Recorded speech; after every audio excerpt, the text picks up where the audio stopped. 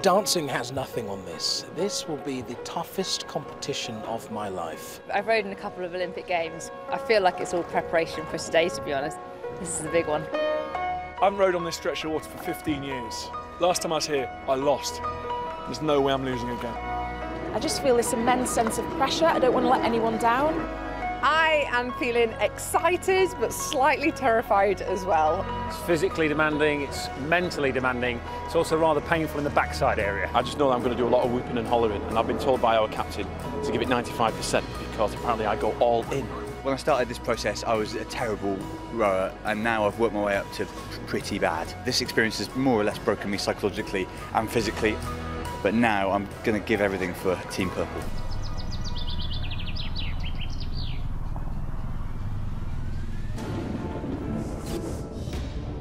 Come race day, there is a significant blow for the purple team, with Steve Redgrave unable to attend. No clashing, stay apart.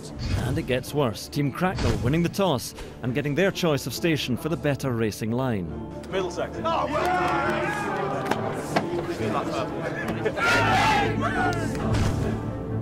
Well, plenty of changes in seating positions for both teams, a couple of changes in personnel. Harry Judd has been ruled out with a back injury for the Purples. Cambridge Blue Fiona Macklin comes in, and the pink team will be coxed by another former light blue, Henry Fieldman.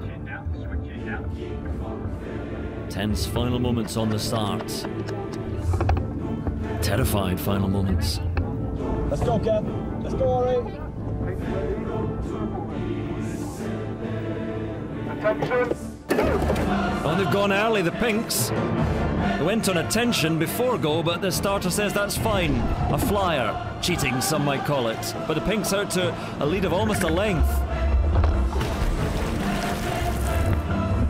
Study and concentration, Mark Watson. The Purples have fought their way back into this. Good rhythm from the boat.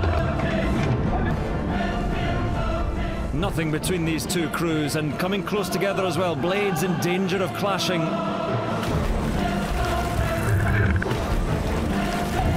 Choppy waters of the Thames today. Adlington now in trouble. That's given the Purples an opportunity to move out to more than a length clear.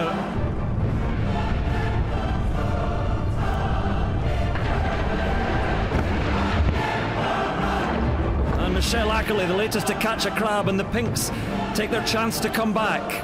Almost side by side again, the two crews. Oh, and Mark Watson thumped in the chest by his oar, and the pinks taking advantage. Closing in on the finish. The final few strokes. So little between these two crews. Rayworth is hit. Has the chance gone for the pinks? Watson in trouble. Pinks coming back. The Purples trying to hold on. So close to the finish line. And it's victory for the Purple crew, for Steve Redgrave's boat. And the Purples smile and they celebrate. Mark Watson in a world of pain, but he played his part.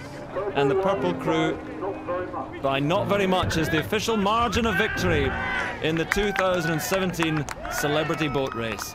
What a race. We couldn't have written that. I was going to fall out of the boat at one point. The winner of the inaugural Celebrity Boat Race is Team Redgrave. Applause for Redgrave.